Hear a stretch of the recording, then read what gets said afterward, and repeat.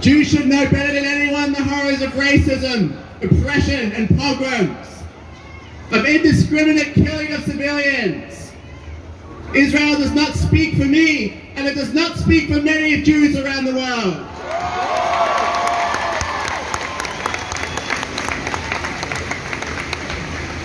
What has happened in the last week is horrific. The Israeli Prime Minister Benjamin Netanyahu has declared his intention to turn Gaza into rubble. One Israeli official said Gaza will eventually turn into a city of tents. There will be no buildings.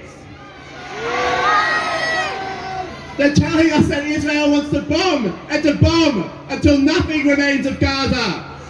And this is a strip of more than 2.3 million people. Make no mistake, Israel is announcing its intent to commit genocide.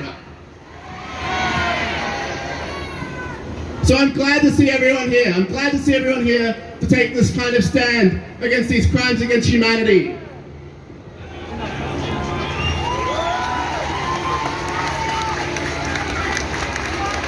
But we also have to stand against slanderous claims in our movement.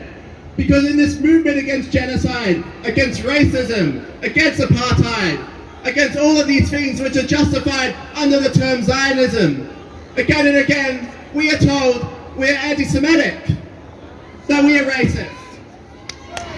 Because we oppose the state of Israel. In one recent example, the Labour Party in Sydney attempted to ban protests for Palestine on the grounds of anti-Semitism. Shame! And this is because we dare to say we oppose the state of Israel. Well, I'm here to say Israel doesn't represent Jews, and it sure as hell doesn't represent me. We're an anti-racist movement, and the kind of racism that the Nazis and the history of anti-Semitism embody, it is anathema to our movement. Joe Biden has called Hamas's counteroffensive the deadliest day for Jews since the Holocaust. Well, I want to respond to this, because to me, the most horrific and sorrowful day for Jews since the Holocaust would have to be the 15th of May, 1948, Nakba Day. Nakba, the Arabic word for catastrophe. On this day, they began the state of Israel, which on behalf of all Jews supposedly occupies Palestine to today. Supposedly on behalf of Jews, Israel has turned the Gaza Strip into the world's largest open-air prison. But such a horror can only make you think of the Warsaw Ghetto, when Nazis gave Jews an area where their conditions were subhuman. That's what the Gaza Strip reminds me of. Supposedly on behalf of Jews, Israel has expelled millions of refugees out of Palestine and millions more internally displaced. Shame!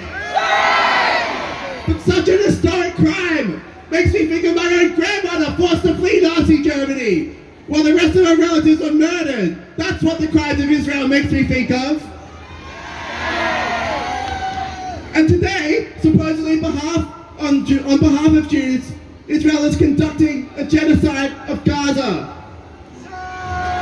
And the process of establishing and expanding Israel, a settler colonial state, has necessitated genocide since its genesis. It's always been part of the project.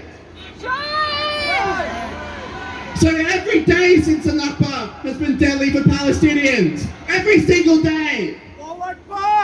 Thousands of days of oppression and murder. Is it not obvious? Why is this horrific for Jews as well as Palestinians? Because it is terrible to think such crimes are done in the name of Judaism. It is terrible to think that this is being done in the names of those in my family who were killed in similar acts. So I reject the claim of Zionism, that Israel will right the wrongs of the Holocaust. But more than that, I find it disgusting, I find it sickening to my bones that the tragedy of the Holocaust is weaponized to justify Israel's crimes today. It's sickening. And this is why politicians like Joe Biden, like Benjamin Netanyahu in Israel, or Anthony Albanese in Australia and the Labour Party in Sydney. It is not anti-Semitic to demand a free Palestine. It is not anti-Semitic to demand an end to a racist state like Israel.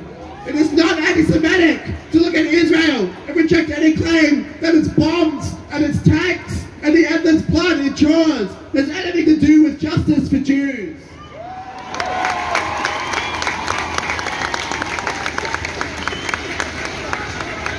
So it is not Israel that has best learned the lessons of the Holocaust. But I have another point to make. I have one more point to make. The lessons of the Holocaust, they are best learned by the Palestinians and their millions of supporters around the world who reject the lies of Israel, who stand up to its guns, and who face down slander and persecution from the powerful institutions that support and defend Israel's crimes. The Palestinians remind us of the true meaning of never again. They remind us to never again stand by while people are persecuted.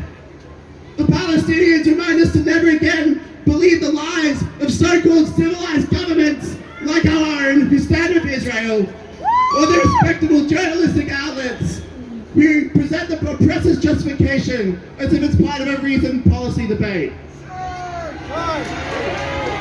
The Palestinians remind us to never again turn away the refugees our own government tried to paint as villains and lock up at the border.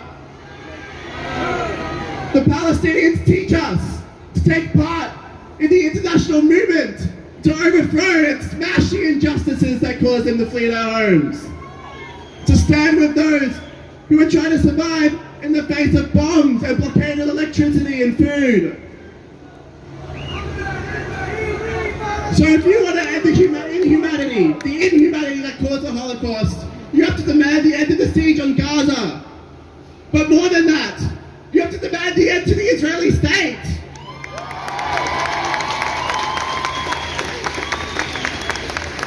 Because beyond every affront to Judaism that Israel presents, there is a more basic reason that it should end, that Israel should end.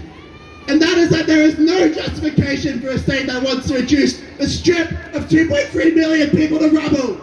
There is nothing. In the end, it is not really about any of this. It is not about Zionism or Judaism or the Holocaust. There is nothing. There is no justification that can justify this. There is nothing. There is only freedom for Palestine.